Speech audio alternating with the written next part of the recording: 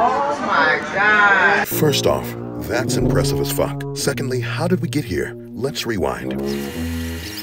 It all started when this lady, let's call her Lulu, had a dispute with someone on the bus, got kicked off of the bus, and demanded that that person got off the bus with her. So you're gonna hold up an entire bus of people because you don't know how to act on public transportation. That's not how life works, Lulu.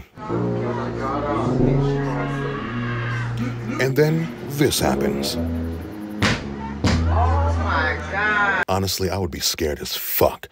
She barehanded that shit and didn't even fucking flinch. Like, is her hand made out of fucking teeth or something? No, you did that. Now you're going to jail.